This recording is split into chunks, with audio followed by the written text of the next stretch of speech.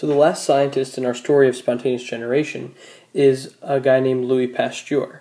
Now, Pasteur read about Spallanzani's experiment, and he knew that Spallanzani was criticized for not allowing air to get into the inside of his container. So if we go back to Spallanzani's experiment for a second, if you remember, he boiled the gravy in both situations. He left one container open, but then sealed the other. The open container began to grow little life forms after a couple of days, whereas the sealed one did not.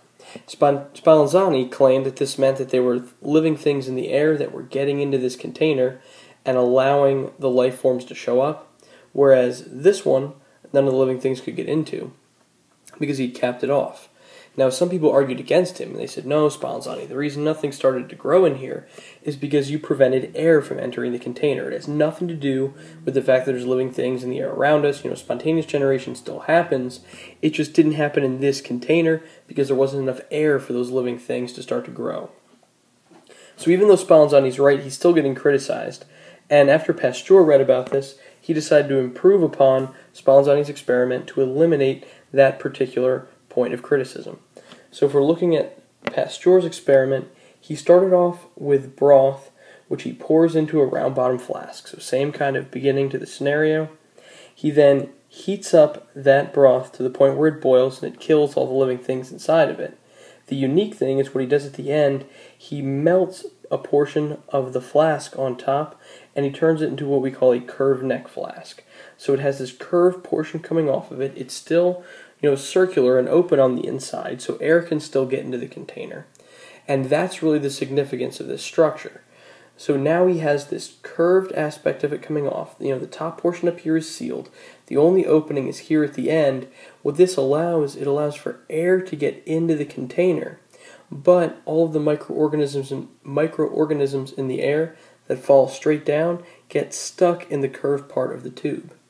So Pasteur sets this one up and leaves this container in his laboratory for over a year. Nothing grows inside of it, even though air can readily get down the curved neck flask and into the contents. Finally, to finish the experiment, he breaks the curved portion off of the flask and lets this sit in his lab for a few days. After only a few days of sitting there, he has all kinds of life teeming inside of the broth that's inside. So after sitting there for a year with nothing, with the curved portion of the flask, after just a few days with the curved portion removed, microorganisms have now been falling in here from the air around it, and they're starting to grow. They thrive in here because not only is it a wet environment, but there's nutrients in the broth that they need. They thrive and start growing like crazy. So Pasteur was able to definitively show that spontaneous generation does not happen. If it did, it would have happened in this flask. Now, down in the bottom one, these things are not spontaneously generating. They're coming from living things that were already present in the air around them, these microorganisms that are in the air around us all the time. Riding on dust particles, they are all over the place. So Pasteur was able to get rid of that little aspect of criticism that Spallanzani was taking and show definitively that spontaneous generation does not occur.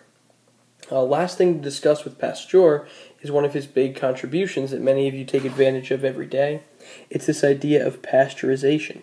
So if you're sitting there at breakfast, you got the milk container out in front of you, and it says pasteurized on there, that means the contents of that container were heated up to the point where it would kill everything in there, and then it was packaged and sent to you.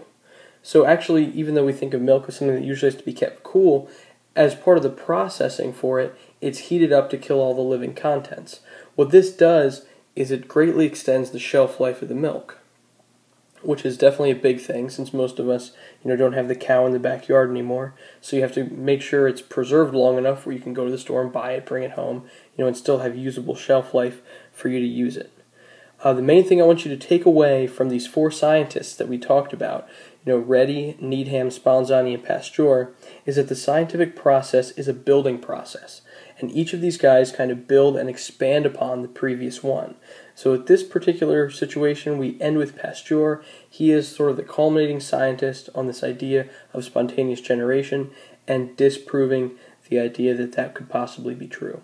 So you can see how each of these experiments got a little bit more elaborate. Each of them kind of took the good ideas from the other person and then meshed them together with new ideas to improve the system to make it even better. I hope this helps sort of clarify these guys and their contributions, and as always, thank you for watching.